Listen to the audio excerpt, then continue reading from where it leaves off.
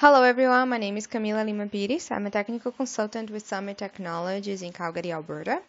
This video will cover how to renumber parking stalls in Revit using Dynamo. I have tested in Revit 2017, 18, and 19, and I'm using Dynamo version of 2.0. So what I have here are some parking stalls, and I have placed the tags using the tag all option. So you can load the tag first, and then you can select the parking tags and pick the type you want and click OK. By doing that, you're gonna tag all the parking stalls at the same time. So the goal is to be able to use the Dynamo player and not open the codes. So for users, that's gonna be a lot easier because they don't get confused by seeing all of these codes. And they don't know where they need to put information, what they can change. They can be very frustrated if they don't know what they're doing. So it's easier to use the Dynamo player. So let's take a look at the code here. And I'm going to use a spline. So that would be the model element to select. And I put this as an input. And the other one that is an input is the number.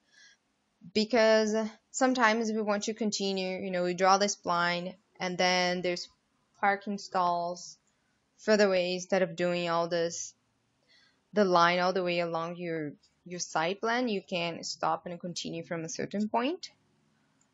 So on this code, you have the model element divided by segment, and here is the category, which is the parking, and then it filters by the parking tags that are passed through the spline. And here we have the input, which is the number, and the mark. That's the parameter name that is reading at the parking stall. So let's close here and open the Dynamo player so I can demonstrate this better. So I'm gonna click play,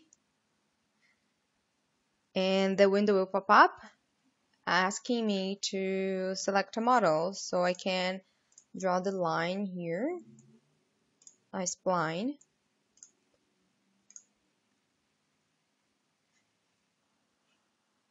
So I can come here, select, click the spline, and press play. So the number, it's going to start from where I started the spline, and it's going to end where I end this spline, so to the last parking stall that it passed through. There we go. So what I was saying is I can continue from here.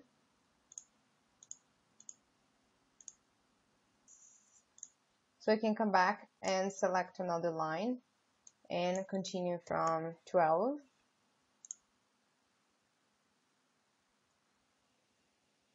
So the other option was I create a code where you can add a prefix in your parking stalls, in your parking tags.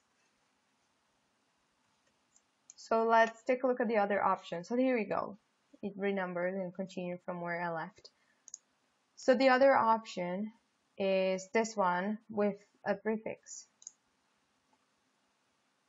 And the only difference between these two is I have a different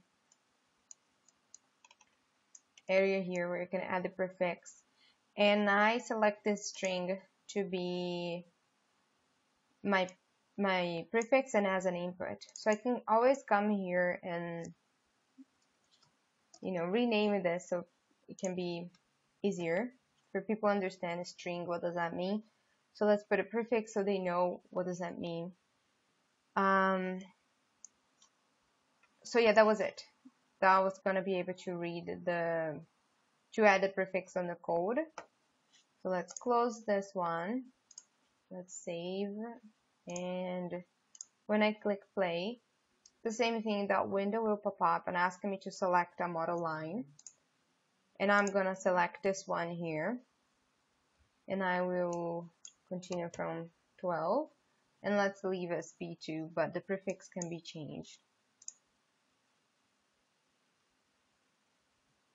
So after press play, the way that I wrote that code, it's going to be P2-12. So you don't need to add a dash here because it's going to, I added the dash in another point. So you don't want to see a double dash.